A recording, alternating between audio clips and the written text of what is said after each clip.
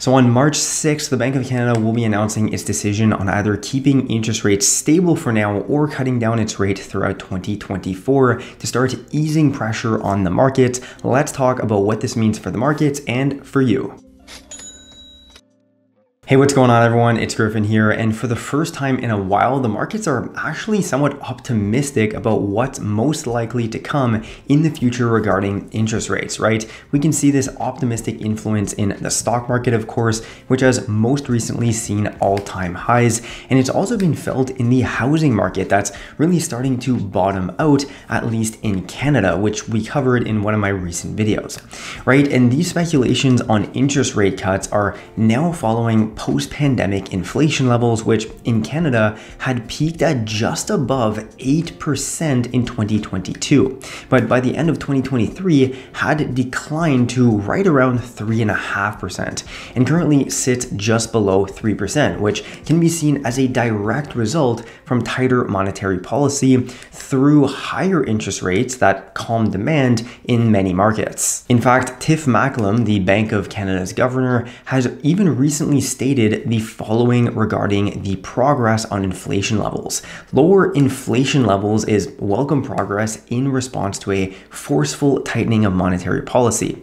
The bank raised its policy interest rate 10 times in 17 months, and that slowed demand, rebalanced the economy, and is therefore bringing inflation down. Monetary policy is working, end quote. So yeah, it's safe to say that monetary policy is working in that respect, sure, but in the meantime, this did highly impact the cost of borrowing for millions of Canadians that are on variable rate mortgages and other loans. In a time where rampant inflation made the cost of living more unaffordable than ever in Canadian history, which is a topic that we covered quite thoroughly in my video on renewing mortgages in 2024 through to 2026. Don't miss out on that one if you haven't seen it already. Now, that being said, Tiff is always reluctant to make definitive statements on the markets and what's to come regarding monetary policy, but he has maintained his stance on the fact that inflationary variations on different goods and services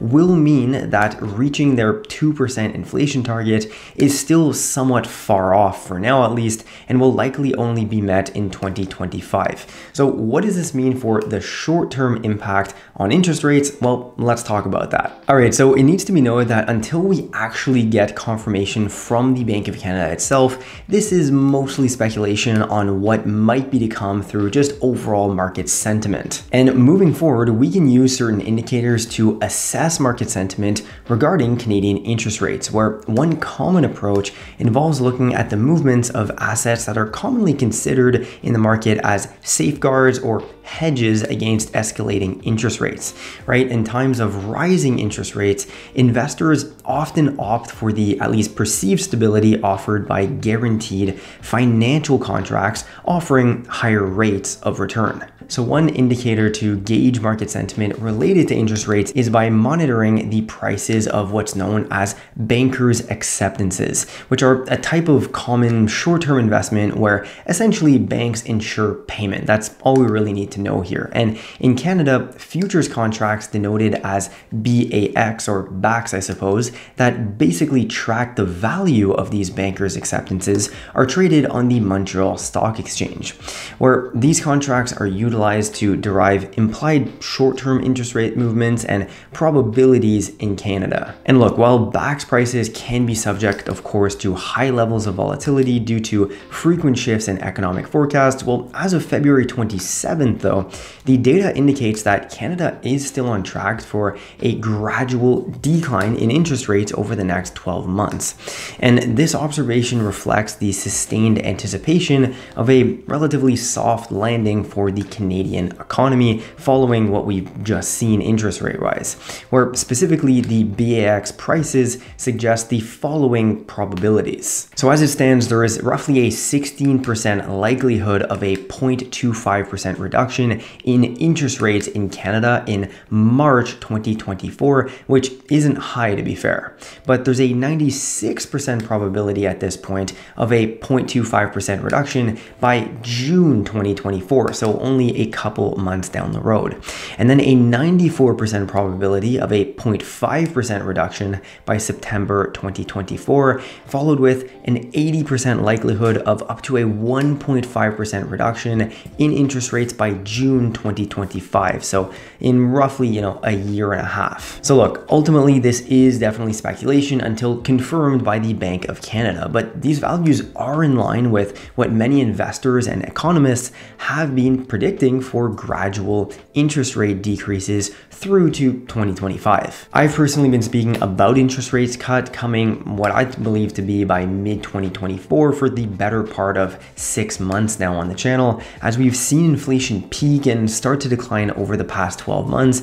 And this is in parallel with millions of mortgage renewals coming up for renewal over the next 24 months, which could provide honestly devastating for the Canadian housing market and ultimately just the Canadian economy as a whole, where if rates aren't brought back down in time for the majority of renewals, this could be very detrimental for many households. And of course, it should be noted that no, it's not the Bank of Canada's responsibility per se to ensure lower interest rates in line with imminent waves of mortgage renewals, but considering that the housing market is truly the backbone of the Canadian economy, where most Canadian wealth actually ends up being stored, well, it's definitely in the Bank of Canada's best interest to ensure that Canadian households will be able to somewhat maintain upcoming payments after renewal with newer and most likely higher rates.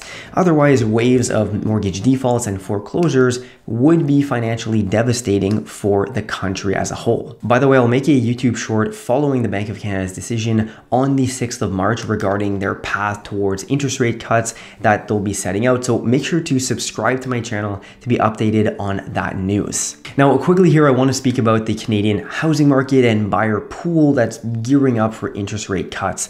And this is following the video that I made last week about the housing market having bottomed, at least so it would seem, as I've seen some interesting data about homebuyers' views at this point on interest rates that are going to be impacting their buying decisions that I think you'll want to see. So according to a recent survey conducted by Royal LePage, 56% of Canada's adult population says that they have postponed their property search because of higher interest rates, which does make sense, honestly, because with higher interest rates, well, it's harder to qualify for loans, for homes, I should say, that honestly haven't come off of their peak price all too much. Having said that, among these 56% of adult Canadians, apparently, according to this report, 51% say that they'll be ready to jump back into the market if interest rates do start to decline, where of that 50% pool, for 10% of them, all it would take is a 25 basis point cut, probably in light of thinking that,